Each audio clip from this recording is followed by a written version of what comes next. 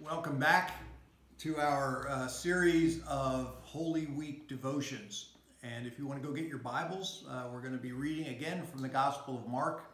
This time we're going to be reading from chapter 14, verses 3 through 9. Chapter 14, verses 3 through 9. I'll give you a minute to go get your Bibles, and you can read along and talk about it a little bit later. But the cross that I want to share with you tonight is this particular cross.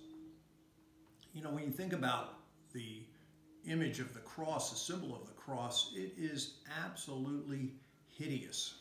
The cross was an instrument of murder, like an electric chair or a noose. It's an absolutely brutal image to have as a symbol of our faith. But this particular cross is also very beautiful. It's intricate, the design on it is really quite striking, and it seems like an appropriate cross, the mixture of that which is ugly and barbarous, but also that which is beautiful and delicate. This story, the one from Matthew chapter 14, is called The Anointing at Bethany. And it raises the question of what is beautiful and what is ugly and what is repulsive. So this is Mark chapter 14. This takes place the day before the Last Supper.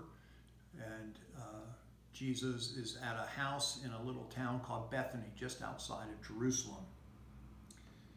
While he was at Bethany in the house of Simon the leper, as Jesus sat at the table, a woman came with an alabaster jar of very costly ointment.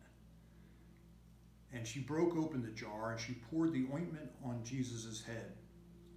But some were there who said to one another in anger, "Why was the ointment wasted in this way? For this ointment could have been sold for more than 300 denarii and the money given to the poor." And they scolded her. But Jesus said, "Let her alone. Why do you trouble her? She has performed a good service for me. For you always have the poor with you, and you can show kindness to them whenever you wish, but you will not always have me.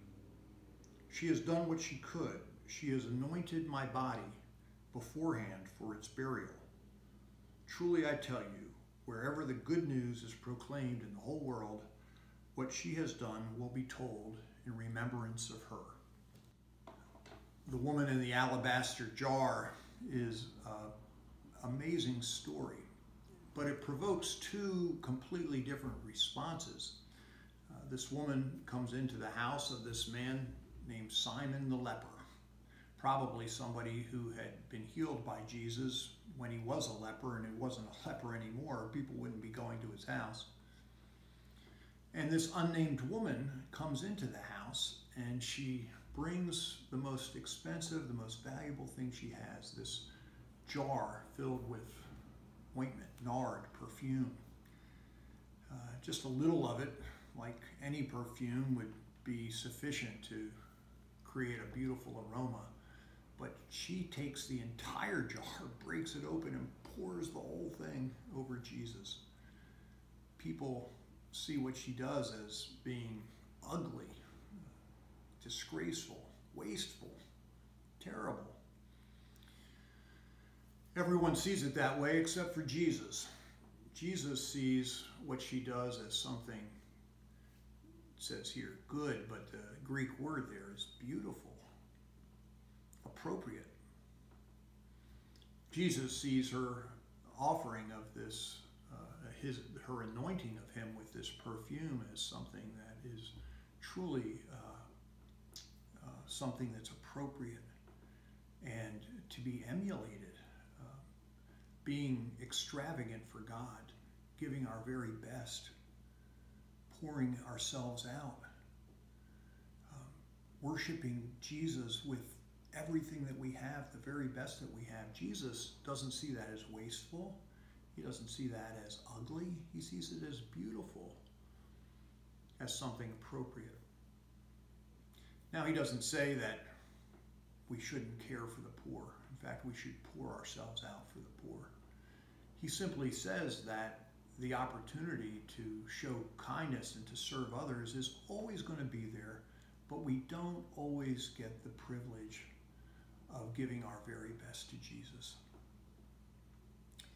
So as you gather at your table tonight, you may want to ask one another, what have we done as a family or as an individual that maybe others would say, gosh, that was wasteful, or boy, you could have used that money in other ways that would have been more enjoyable for you or more pleasurable, but you did it as an act of devotion. You gave yourself, you poured yourself out, or you gave of your resources in a way to build the kingdom and to bless God. How have you given of yourself in a way that would make Jesus say, wow, that is beautiful? Let's pray. God, as we move through this Holy Week, we remember the extravagant act of love that you showed us when you went to the cross. In such a horrible, horrible way, you showed us the most beautiful love the world has ever known. Help us, God, in a similar fashion, to be willing to give of ourselves, even if everyone else doesn't see the beauty in it. We know that you will. In Jesus' name, amen. Have a good night. I'll see you tomorrow.